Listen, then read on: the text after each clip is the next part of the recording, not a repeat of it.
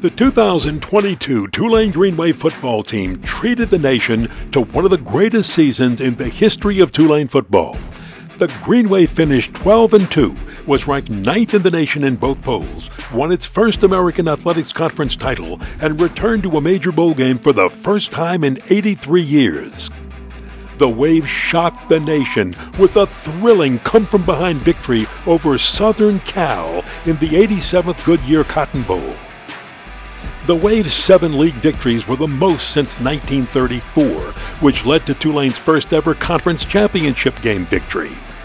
To reach the championship game, the Wave defeated 23rd-ranked Cincinnati on the road. It was the first Tulane win over a ranked opponent since 1984, and the first time the Green Wave won a nationally ranked versus nationally ranked matchup since 1956.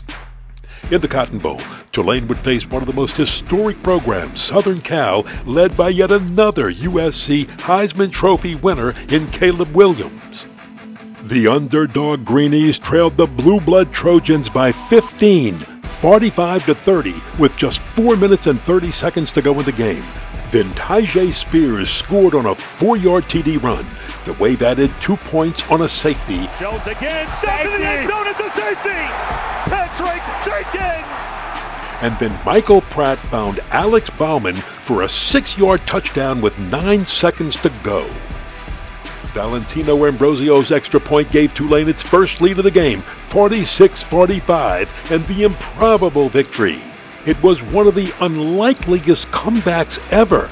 According to ESPN Stats and Information Research, over the past 5 years, FBS teams trailing by 15 or more points in the final 5 minutes had a record of just 1 win against 1,692 losses before Tulane beat Southern Cal. Now, make that 2.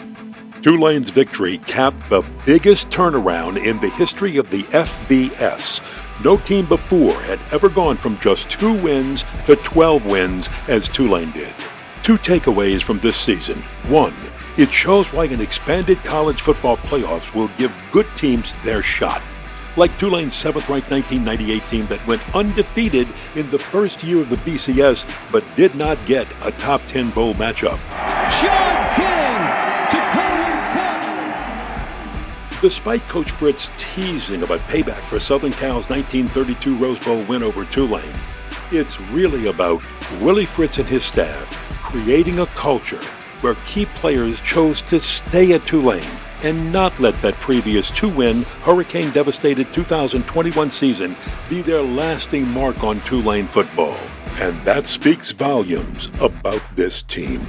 The Allstate Sugar Bowl's 2023 Jimmy Collins Award for recognition of an outstanding accomplishment is presented to the Tulane Green Wave football team.